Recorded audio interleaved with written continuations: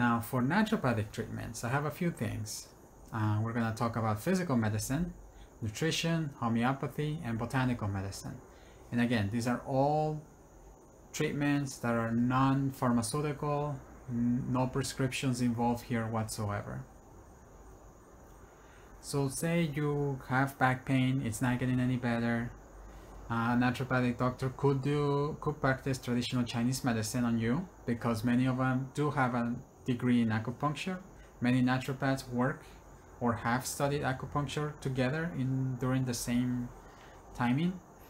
They can do acupuncture, qigong, or tai chi. They could refer you to a chiropractor, but some naturopaths have specialized in physical medicine, and they do some of the things that chiropractors can do to a limited extent, like manipulation, as you see in the picture on the top. Physiotherapy, that includes more like devices that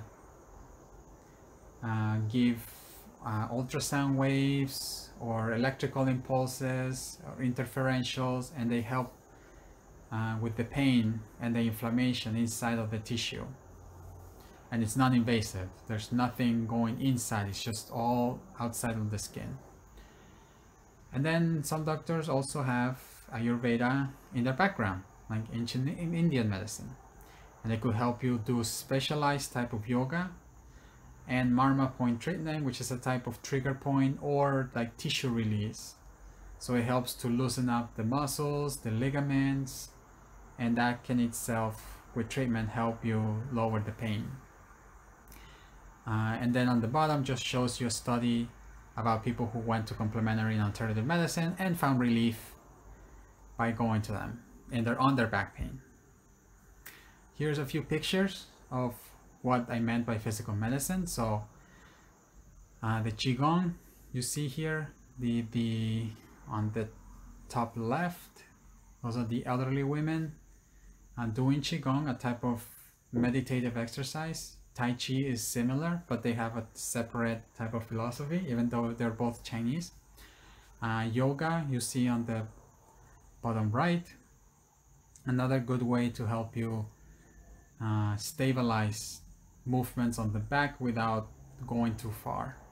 And then TENS, this is a device used in physical medicine that your doctor could prescribe to you, or your physical therapist could prescribe to you. But it's also in naturopathic medicine. We learn it too because it's not really invasive.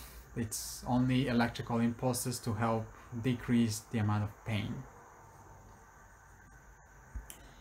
So next one is nutrition. Now you may wonder, how can nutrition help your back pain? Well, there are actually some correlates that explain how nutrition can be a big component of back pain, especially if you have problems with weight. In this case, specifically obesity. So, you know that the back has like it's a small curve, but that's shown in like the picture of a healthy person who's not overweight or obese. But the moment one starts to put on weight, the shift starts changing, and you see in the picture on the bottom that there's a pull, there's a gravity pull from the belly that gets larger as one becomes obese. And that belly pull is eventually going to curve the back more than it has to, so it can compensate in order for you to keep standing straight.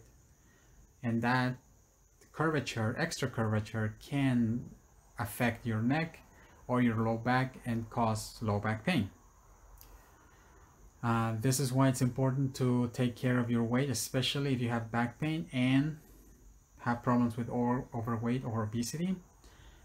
And then the other thing too is that obesity is considered a type of systemic inflammation, which means that there is little bits of damage going on around your whole body. So if you start taking care of that, getting proper nutrition, getting taken care of by a nutritionist or a naturopathic doctor, by changing diet slowly, it can really help, especially with the chronicity if the pain is long term.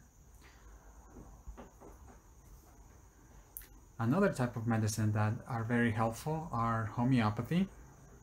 And these are good because it's very difficult to develop toxicity.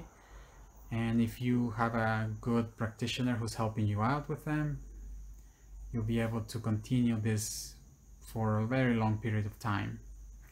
And the three common ones that I see a lot with back pain are Arnica, hypericum, and bryonia. These are all herbs, but they're prepared in a homeopathic preparation. So Arnica is for the type of person who has a pain after an injury. So think of like a car accident, that's what I'm getting, or a fall. They have a bruise, they're sore, and they also don't want to see the doctor. That type of remedy will fit in that person well.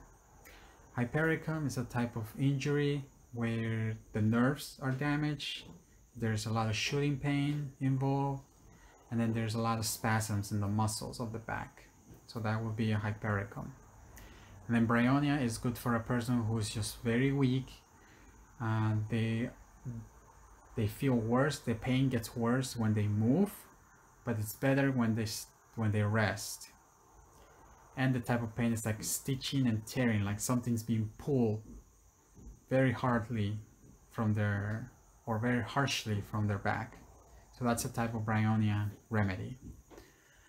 And then at the bottom I show you a picture, a study of homeopathic treatments for patients with low back pain on a 2-year follow-up, which showed good promising results, and this is from the Clinical Journal of Pain.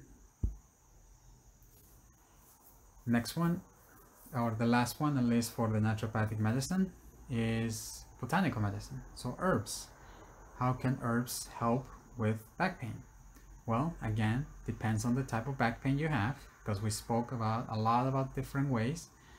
But if you are somebody who experiences like degeneration of the cartilage and the bone, then devil's claw, the first one that you see on the top, could be a helpful one for you, because you can take it inside. It's an anti-inflammatory, and it also has been known to repair cartilage.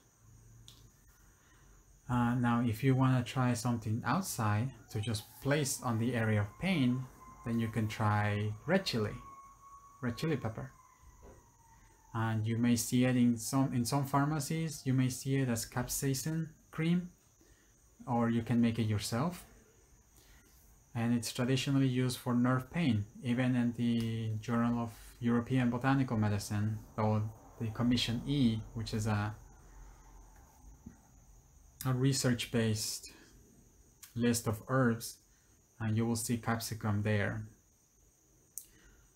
And then comfrey root is, or symphytum, is very useful for bruises and speed up wound healing.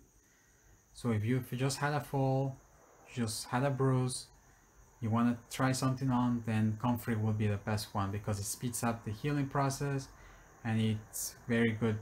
You know, you just get it in an oil or an ointment type.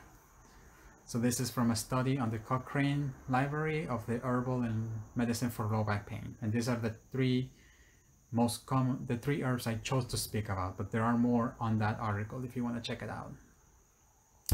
And here are pictures of the herbs I just talked about.